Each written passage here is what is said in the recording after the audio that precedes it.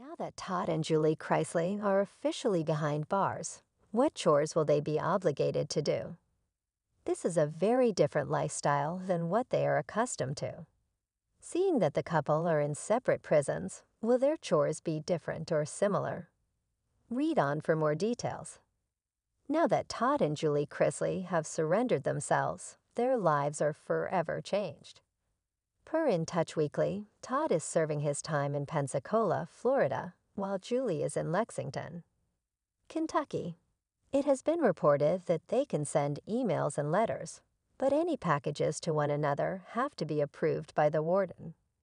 This is not the lush life that they are used to, and it comes with a lot of chores. So what exactly can they expect on a daily basis? Todd will have a regular job while in prison that can range anywhere from cleaning toilets to housekeeping. However, he will also have a strict routine that he must follow upon waking up at 445 m. He will then proceed to make his bed to perfection, as well as ensure his cell area is in proper order.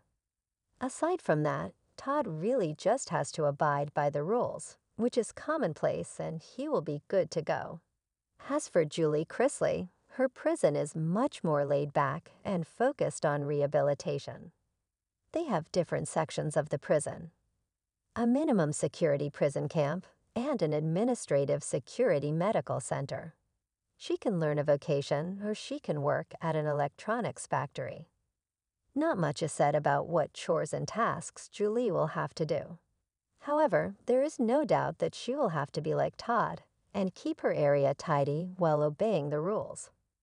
Both Todd and Julie Chrisley do get visiting hours, and they are luckily on different days. Todd's are on the weekends, whereas Julie gets hers during the week. She also has weekend hours, but this will allow their children to have time with both parents if they so choose. Plus, Todd can have up to 5 visitors at a time.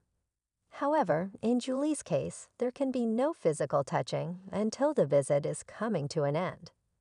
Todd and Julie Chrisley have collectively been sentenced to 19 years behind bars. He will serve 12 while she is serving 7. This is undoubtedly an awful time for their children.